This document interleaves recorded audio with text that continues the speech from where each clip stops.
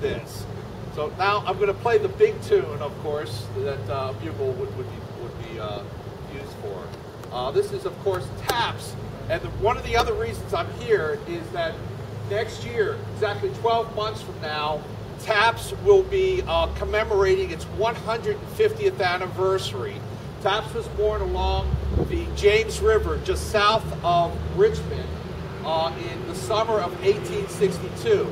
It turned out that General Daniel Butterfield, who was a Union commander, did not like the regulation call for lights out. And that call sounded like this.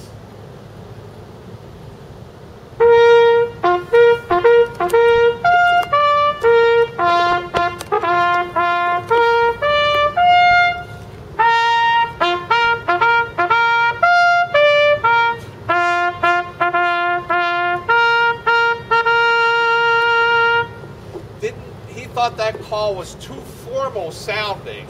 So what he did was to get his brigade bugler, a 22-year-old bugler by the name of Oliver Wilcox Norton, who was with the 83rd Pennsylvania Regiment.